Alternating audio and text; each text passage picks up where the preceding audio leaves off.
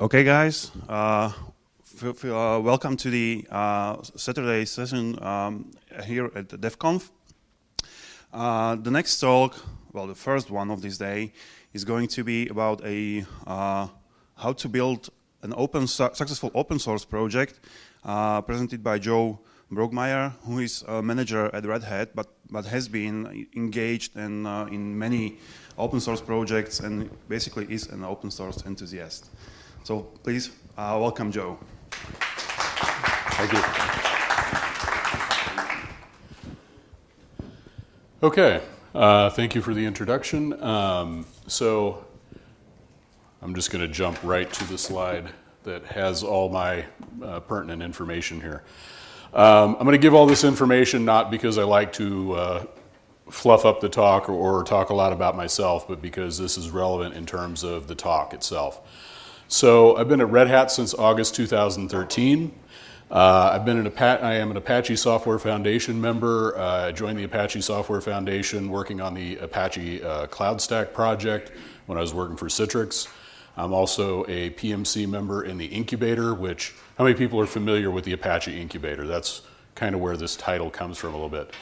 Okay, so how many people are familiar with the Apache Software Foundation? Okay, good. We have what is called an incubator for new projects. Basically, you don't just walk into Apache and say, hi, I have a lump of code and now I would like a project, make it a TLP and give me resources.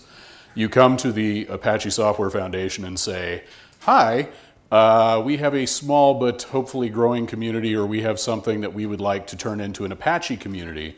Will you please accept us? And they say, okay, we'll put you in the incubator to make sure that you're doing things the Apache way, because Apache is a 501c3 that has rules that govern how it releases code and things like that. And companies like Red Hat and IBM actually trust Apache to release code that they can count on having already been vetted somewhat and have legal dependencies and all these other things.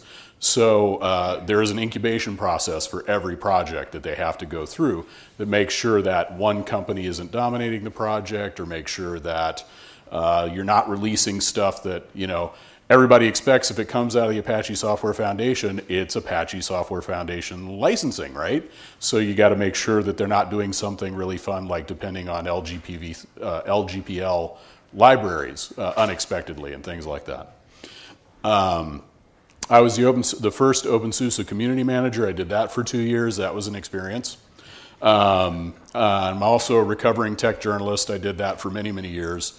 Basically, most publications that cover open source I have written for at some point. And completely unrelated to the talk, these are many of the things that I really enjoy. All right. So what we're going to cover in this talk, I talk a little fast, and I apologize for that, although I think, at least my perception when I'm sitting listening to other people talk, is that it's harder to get bored when the speaker talks quickly.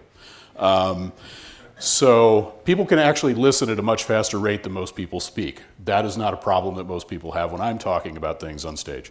So anyway, I'm going to talk about why this is important. I want to talk about defining success for a project, because I have people come up to me all the time. It's like, you know, we want to make our project successful. Great.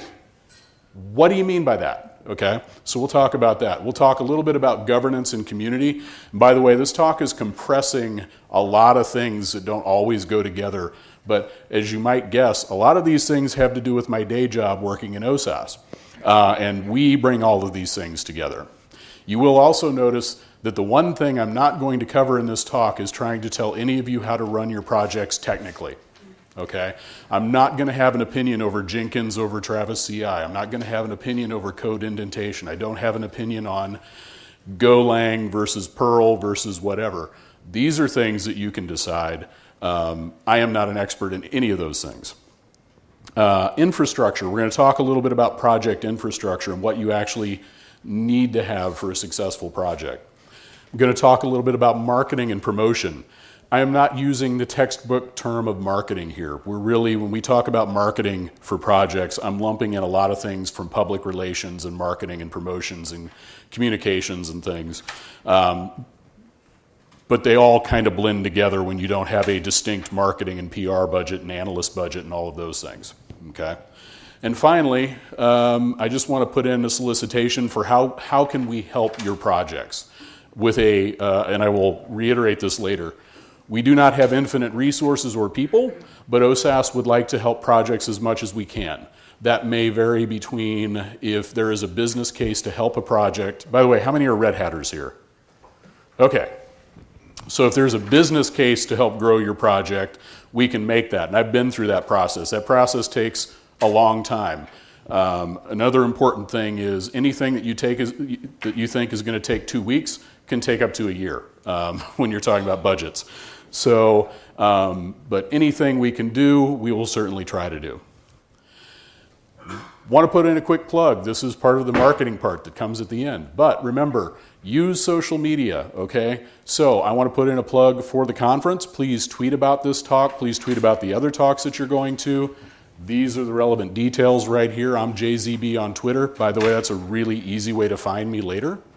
DevCompCZ is a conference and hashtag DevCompCZ.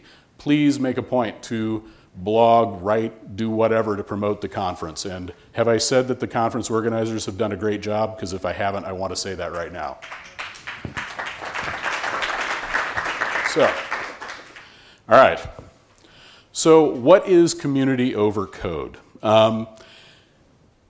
Basically, you can do a couple of things in open source, and companies run projects in a couple of different ways. One way to run an open source project is to develop something, toss it over the wall with an open source license, and keep going and do traditional development as if open source processes don't actually exist. Okay, so you could basically spend all of your time doing things the traditional way, not taking input from other people, not really trying to build a community, and you can go a fair long way with that sort of thing. Anybody remember MySQL? They did that for a long time, and they basically, for a long time, were very popular. How many people think MySQL is on an upward trajectory at this point? Right. Not because the quality of the code is necessarily worse than it was 5, 6, 7 years ago, but because the quality of the community has gone downhill and people have moved on to other things. Okay? How you do things is as important sometimes as what you do. Okay? This goes against, for example, the example of the fantastic contributor who's kind of a pain in the butt to work with. Okay, but he's such a good contributor. Yeah, but 5 other people left your project because they didn't want to deal with that first thing in the morning when they look in their email. Okay? So what you have in your project, you have to always be building and trying to make your community better. You cannot afford, I'm going to use a bad word, but I'm quoting somebody. As Donnie Burkholz would say, you cannot afford assholes in your project. Okay? When you have somebody, and we all have bad days. Okay, that doesn't mean like the first time somebody sends a grumpy email that they should be booted, but when there are consistent bad actors or people who are consistently hard to work with, you may want to find ways to either coach them or remove them from your community. Okay. By the way, coaching is important too. Don't just go straight to like, okay, well your time's up, thank you for coming. Sometimes people just don't know. Okay, and you could do a whole talk about that, which I will not do, but. Something to think about. Remember that everyone leaves eventually, one way or the other. Sometimes it's feet first, but hopefully it's because they found another day job or something else. And you cannot depend on a community basically always being around one person or a set of contributors, okay? You need to build a community that is going to be sustained. At Red Hat, we think about, okay, if you're at this level of the company and you want to move up, you need to be thinking about grooming other people to take your job so you don't leave a vacuum, right? Same thing in the community. If you are a hardcore contributor to something, unless you're going to make a lifetime commitment and plan on that project not to outlive you, you need to be thinking about who's going to replace you when you move on, okay? The other thing that I see a lot with companies, and I'm not pointing a finger at anybody, Citrix, is, you know, basically, we'll do it right later. Most important, we have to ship now, okay? That will get you through this quarter. That will get you through the next quarter. It might get you through a year or two. It will doom your project, okay? Now, you may be able to coast on a good project, a technically good project, for a while, but unless you're building a community around it, it's not sustainable, okay? So Sometimes you need to make a choice to think about the long-term future and maybe miss a ship date sometimes, or maybe figure out how you're going to work around bringing in other actors from other companies, okay? Pardon me while I take a... So some of the core principles that you need to have in any successful community. Communication and openness. In Apache, we like to say if it didn't happen on the mailing list, it didn't happen. What this means is, in a project, you can't take decisions in groups of 2 or 3 people and then bring them back and not allow other people to have input when they should be part of that process, okay? So when we go to ApacheCon, we don't get a bunch of people sitting together in a room and making decisions for a project. You can talk about things, you can come up with plans, and you can carry that back to the mailing list and say, hey, what do y'all think of this? We were sitting in person, we were at the pub last night, whatever, and we have some great ideas. But you have to give other people ways to weigh in, okay? Mentorship. You have to spend some time working on talent in your community. You have to spend time bringing people up to speed. You have to spend some time working with people who have been there a while who may have plateaued. Maybe they're a great programmer, but their personal skills have plateaued or whatever, or their organizational skills have plateaued. So you need to always be spending time mentoring other people. You also need to be willing to be mentored and ask for help. This was a hard thing for me when I started working with Apache, because for many, many years I was a writer and I was used to tinkering with technology and figuring it out alone and having, just a deadline to worry about. But I did a couple of cycles as a point release manager, and I quickly learned my limitations with Git and with doing merges and things like that. And I could have waited and struggled with it, or I could just go to people who knew better than I and ask for help, and that's what I did. But it wasn't the first time. It was the first time somebody poked me like, hey, you know that thing you said you were going to have done yesterday? What's going on? So you've got to be willing to do both. Earned rights. This is very important. How many people participate in any way in Atomic or Docker efforts, container efforts? Or where? Just a couple people, okay. How many people work with upstreams that are relevant to a Red Hat product? Okay. Anybody ever run into problems where Red Hat needs to ship something, or we need a feature, or we need a patch, or something like that, and upstream doesn't want it? Okay? That's not fun, is it? No. Now imagine, turn the tables. Imagine we're running an upstream project and someone comes to us and they have the same problem. Okay?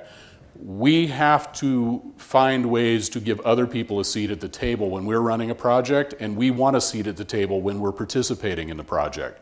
There needs to be a clear path to having rights in a project. Quality is often better than speed. I think this one pretty much speaks for itself, right? Another core principle, all contributions matter.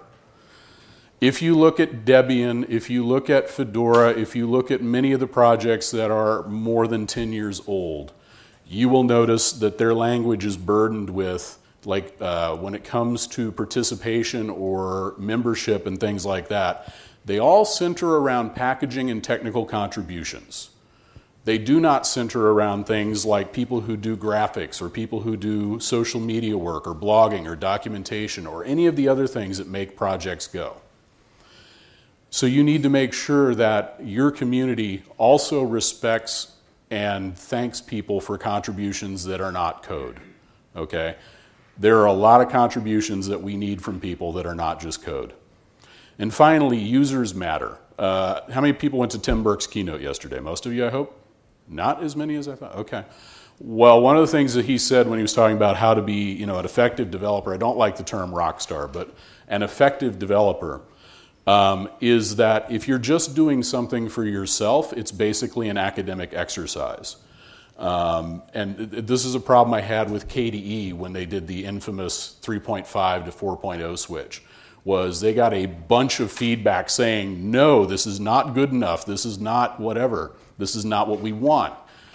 And they were like, well, we're the ones doing the work, we don't care what your opinion is. That was literally what they said back to people. If you're not doing it for the users, why are you doing it? I mean, why put it on GitHub if you're not doing it for anybody else, right? Why ship it if it's not for other people? So you have to think about your users' wants and needs, and sometimes you have to hold back the desire to say patch is welcome and instead work on other people's problems. So defining success is another very important part of this. By the way, I'm happy to take questions. I think I only have 40 minutes, so there's a lot to cover, but I am happy to take questions during the talk. So feel free. I know you're all very shy, so feel free to raise a hand if you have something to say, okay? Define your project goals. You need to know what you're building, why you're building it, and for whom. Again, I get called into conversations where people are like, we want a community. Okay. A community of whom? To do what? You know, just having kind of this nebulous idea that more people is better doesn't quite work. You need to know your target audience. You need to know what you want to get out of that. Now, Red Hat often, when, you know, the first goal is we need to continue growing and making money. But when we talk about an audience and who we're trying to reach, that varies, you know, who we're trying to actually pull in, and projects differ. So, for example, the audience for Fedora is much larger and less well-defined than, say, the audience for Overt, okay? We have a much better defined audience for a project like Overt or RDO than we do for something like Fedora. And I'm sure most of you have watched the last few years as Fedora has worked on, you know, okay, we ship this big distribution that's general purpose and you figure out what to do with it, to, okay, the message we're getting is we need to do a better job of delivering a tailored experience for certain use cases, okay? Also has to be measurable, okay? You can do a lot of stuff. If you can't measure success and trace it back to what you've done, it's useless, okay? You need to communicate the goals to everyone in the project on a regular basis, okay? This is one thing. It's very easy for people to get tunnel vision on the one thing that they work on and lose track of what they should be really focused on big picture, okay? So you need to occasionally remind people of the mission of the project or what you are trying to achieve.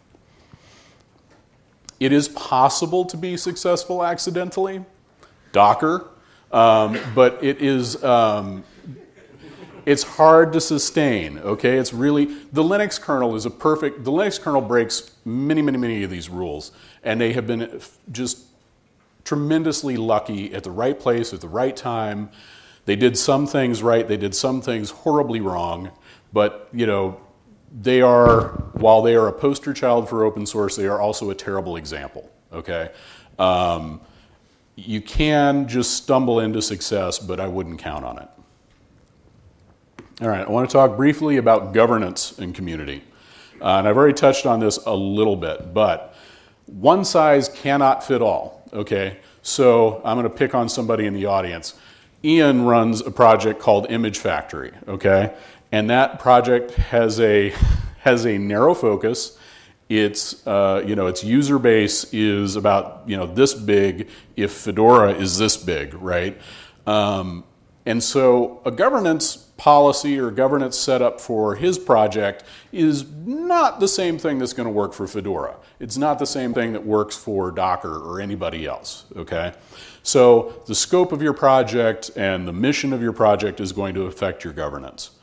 But some clear guidelines on how things are done is very important. People come into a project, and I'm always, because like with Project Atomic, I was heads down in that project and had a pretty good idea of what we wanted to do, and then a new person would come in and say, I want to help, but I have no idea where to start. And I'm like, it's obvious, right? Okay, it's obvious to me. It's not obvious to them, okay? It's not obvious who to go to when you want to change something. It's not obvious where to change something. So you have to have a map for people, okay? You also want to know, how does a user get rights to become a contributor, okay? How many people have sent patches to a project for a long time and gotten frustrated because it's like, look, I've been working with you for 3 years. I've been sending patches. You accept them, but I can't just commit directly to the repository. That's frustrating, right? Okay? You don't want to do that. I've had that experience with like documentation. It's like, after 50, 60 patches, if you still don't trust me to do it right, and you're not telling me how I'm doing it wrong, I'm starting to lose faith that, I'm ever going to be on equal footing. Okay? Likewise, if you are accepted as a contributor, how do you become part of the inner circle that makes decisions about the project? How do you earn rights? You really need to have those things be clear. Sometimes they don't need to be enumerated as long as you're doing them well and you have a culture of that. But this is one of the things that we work on in the Apache Software Foundation and the incubator, is trying to teach projects that, you started this project with 12 people from your company. You've been in here for a year. We have 15 other companies contributing, and yet somehow mysteriously not a single one of them has contribution rights. That's a problem, okay? Red Hat cannot build successful communities if other people never feel like they're going to be equal. Other companies are not going to put money into participating in our projects if they don't feel like they'll ever be close to equal, okay? Golden rule, treat contributors like you want to be treated in another project. Look around your projects and ask yourself, would I personally contribute to this if, it was run by someone else, okay? How many people, for example, object to Canonical's CLAs and won't contribute to things because of the CLAs that Canonical has, okay?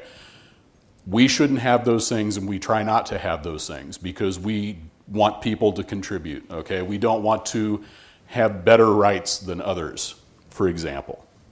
And finally, this isn't precisely governance, but I've already talked about the importance of, recognizing contributions from others. I also want to just briefly touch on, you need to pay attention to diversity in your project, both for people and skills, okay? You need to make sure that you're not just cultivating other people like you. You need to try to broaden your community. A couple of suggestions. Again, I've already touched on a couple of these things. Everything should happen on the equivalent to a mailing list, okay? If you have IRC meetings at a certain time, guaranteed it's 2 o'clock in the morning for somebody who might be contributing to your community, right? If you live in Europe and everybody else participates in the project is on the west coast of the United States, you are going to have a lot of trouble participating in real-time meetings.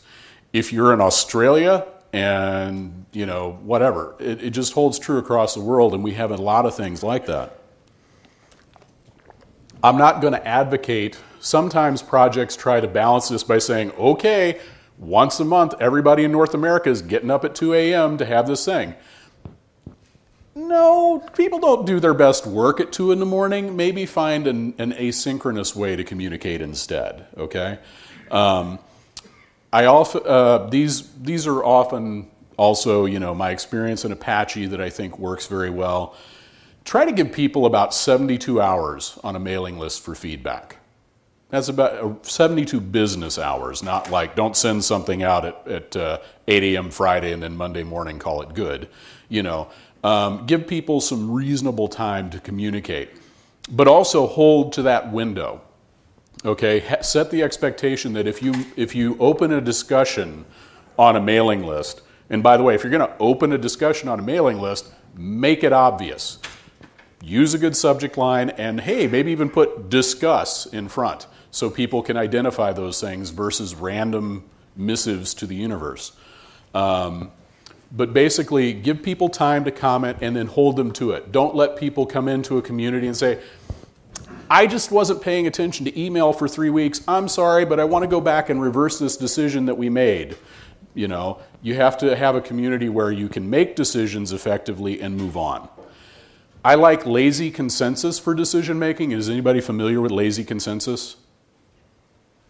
Hands? Not very many? All right, lazy consensus is basically, with certain exceptions, you send something to a list, and when people don't reply, you're just assuming that's assenting to whatever it is that you want to do, okay? Now, obviously, there are things that you can't do that for. You can't lazy consensus a license change from ASL to GPL v3. You need, direct assent for that. But generally speaking, lazy consensus, and in Apache, for example, you can't add a PMC member based on lazy consensus or do a release on lazy consensus. You actually have to get strong +1s from people.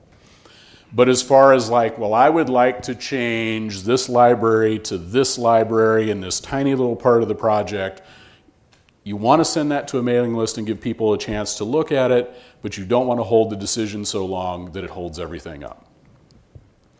Leave your hat at the door, pun intended. When you are participating in a project, you should never be taking the position that my opinion matters more than yours because I work for Red Hat. You should never take the position that you're, if somebody from pick whatever company in your heads is the direct competitor to Red Hat or the most evil company on the planet, comes into your community and wants to make a contribution, they should not be dismissed because of that. As long as they are participating in good faith, they should be treated equally, okay?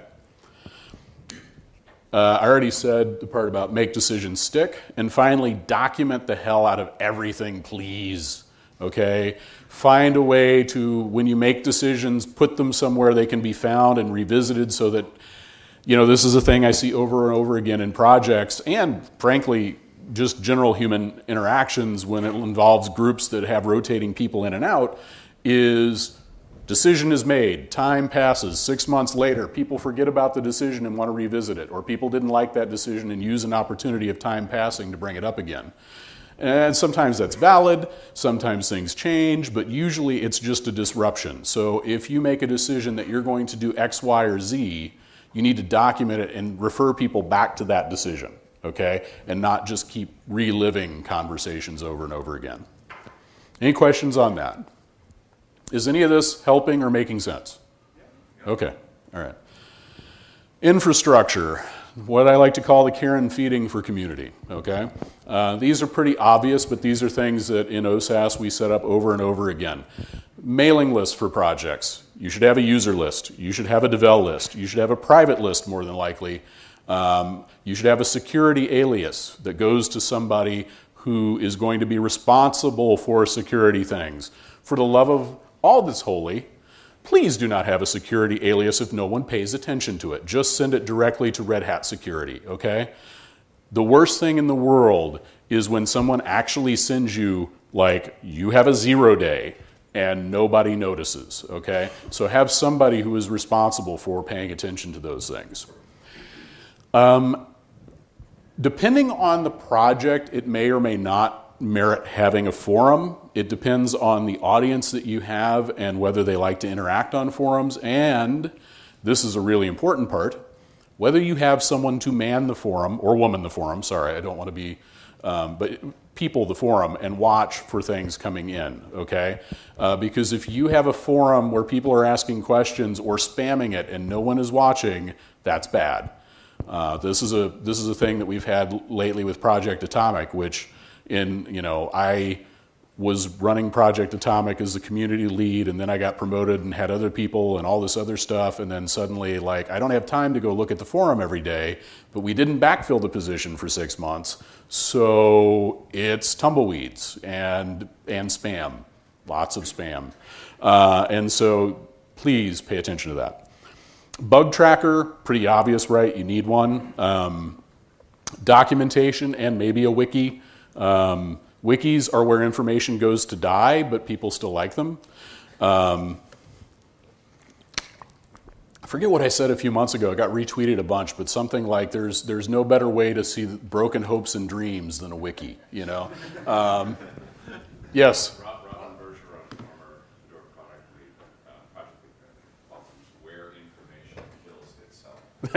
Yes. Adam? We have lots of funny terms for wikis, but what's better? That's a legitimate question. I mean, they can be useful, but also, I mean, if you go through, I'll pick on Fedora. If you go through the Fedora wiki, it's not maintained well. And who has the time? Sorry? Sure. But large areas are not. I will assume that the QE portion is lovingly maintained. All right. Code repositories, clearly you have to, thank you. Clearly you have to have those, probably. I don't know. just pass around a tarball, sure, whatever works. No, more than likely your code repository these days is going to be Git, maybe on GitHub, maybe some other Pager or one of those other services. How many folks know about Fedora Pager? Pager? Okay, Fedora actually provides a service for people who want to host code and do not want to be on a proprietary service. It is not as fancy or, whatever as GitHub, but it's maintained and open source, and you don't have to worry about it turning evil one day when Oracle buys GitHub. So,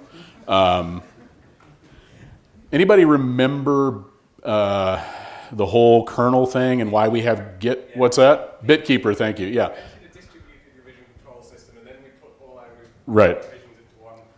Yeah, that was Right. It amazes me how people do not learn from history. I mean, it's, Bitkeeper is why we have Git, and now everybody has moved to GitHub, which is kind of like Bitkeeper, but, All right. You may want to provide a... Without the Bitkeeper, we will not have a Git now. I'm sorry? Without the Bitkeeper, we will not have Git probably. Sure. And in 10 years, we'll say, without GitHub, we won't have whatever comes after it, right? But moving on. Trello and Kanban. You may want to provide these things for people to track things that are not bugs, features, and ideas, and so forth. There's Kanboard. There's a couple of other free software versions of this that people really like.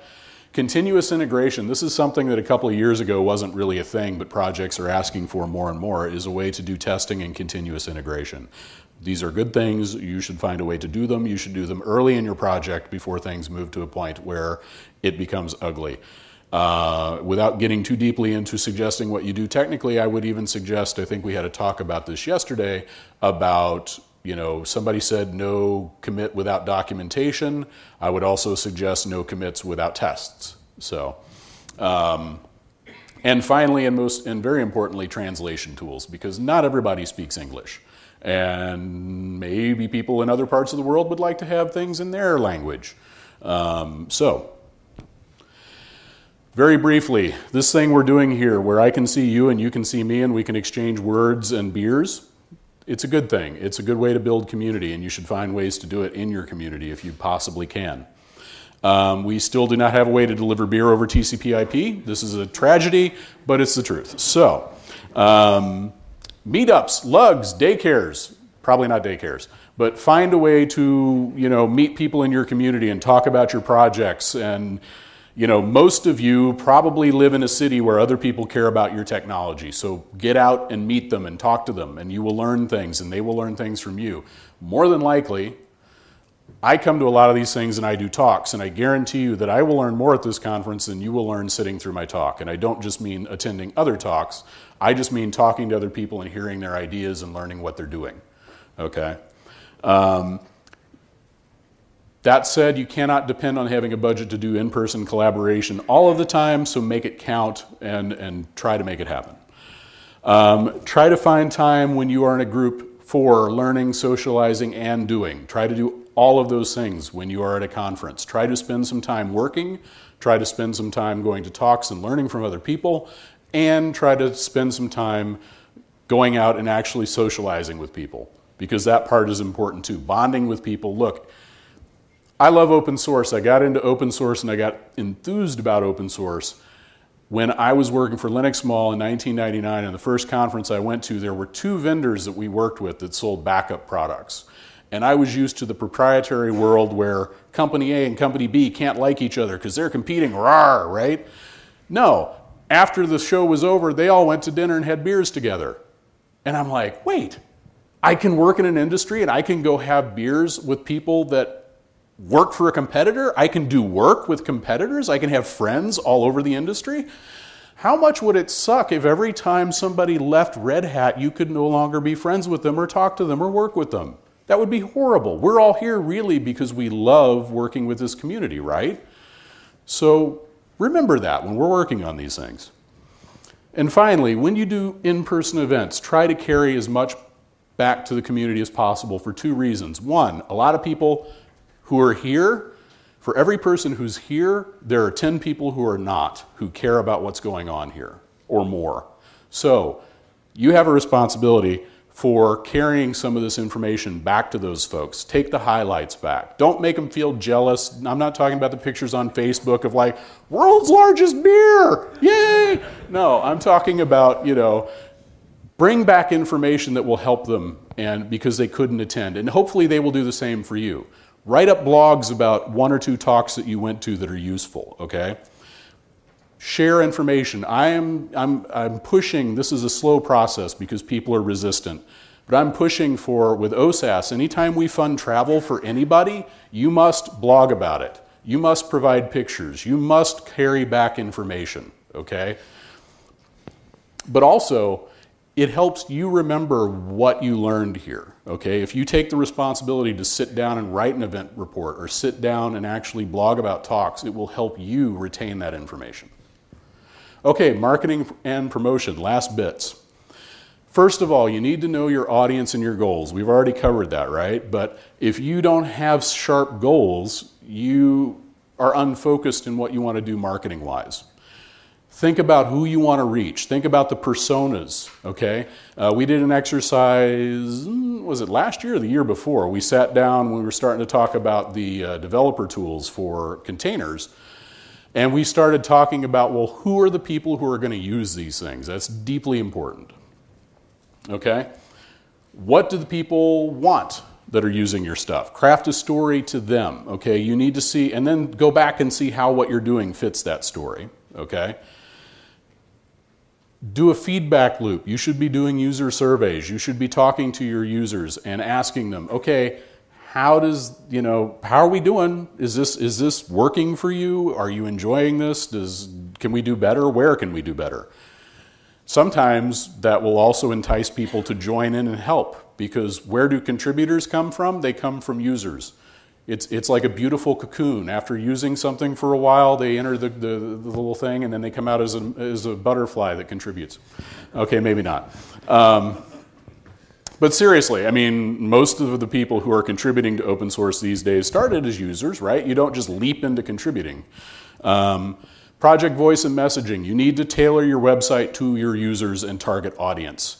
In other words, if you are trying to target people who care about Docker, your website should not look like it came from 1999 with a bad hangover, okay? You need to have talking points and messaging for everybody that they can talk about your project. You need to explain benefits. This is something that hangs a lot of people up. Even like the Fedora workstation folks, I usually get, when I was working on Fedora marketing and trying to pull together the release for several years, you would get back this implemented blah library and implemented this, and Wayland now does foo, and it's like, what does that do for me? It's like, I don't understand. Why do I care as a user? I don't care that Wayland does foo. I care that it lets me do, copy and paste between windows more efficiently. I care about this, that, or the other. I don't care about the technology. I used to get horrible press releases from Java companies. Implements JSR 342. Okay, that's nice. I don't know what that is, but good for you. Tell me how that benefits me, okay? And finally, find a way to show me how to be successful quickly. If you don't have a start guide that helps someone up and running in whatever is a reasonable time frame, 5 minutes is not reasonable for CloudStack. 5 minutes is reasonable for Atomic. Make sure that you have that. Blogging and social media, okay? Take the time to write about what you're doing. Provide social media guidelines and advanced. Have an editorial calendar, SEO, scheduled, target influencers. For bonus points, if you have somebody who works in social media and goes and follows people who are relevant to the industry that you're targeting and interacts with them and talks to them and gets them talking about your project, you are on the road to better success than just blasting your message out, okay? Finally, release announcements. This is something that drives me bug nuts because people I've noticed engineering teams want to push a release out the door the minute it's done, and they want to do this on we're not sure when it's going to be done. It's done as soon as we fix this bug. Okay, shove it out the door. And they don't give people time to write a release announcement or schedule it or do the proper exploitation, as they say in Blues Brothers. If your code is done on Friday, it's going to sit there till next Tuesday. do not release an announcement on a Friday unless you just want no one to see it, okay? I am out of time, so summary. This is a process. It is not an end state. You will never be done. Successful communities change, they grow, they evolve, okay? Single company projects are not as good as diverse projects. If you build it, they will not come. You still have to promote it. If you're not growing, you are dying. And finally, golden rule. Keep that in mind. Thank you very much.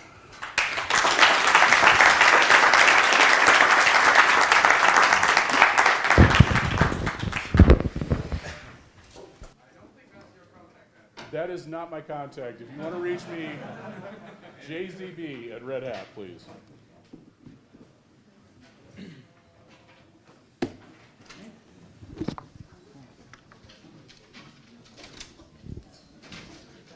Thank you. Thank you. Thank you. Somebody asked questions. Who asked questions? Who asked questions during the talk? It was the wiki person. All right. Who would like a scarf? Anybody else?